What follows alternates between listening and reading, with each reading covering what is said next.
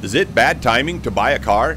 Hi, I'm Kevin Hunter, the Homework Guy. Yes, it's very bad timing to buy a new or used car. Look, I get it. Some of you want that car right now. I'm not here to stop you. I'm just here to tell you the truth, and it's really lousy timing for buying a car. Why? Well, think supply and demand. On the new car side, there's both a foam shortage for seat cushions and a microchip shortage.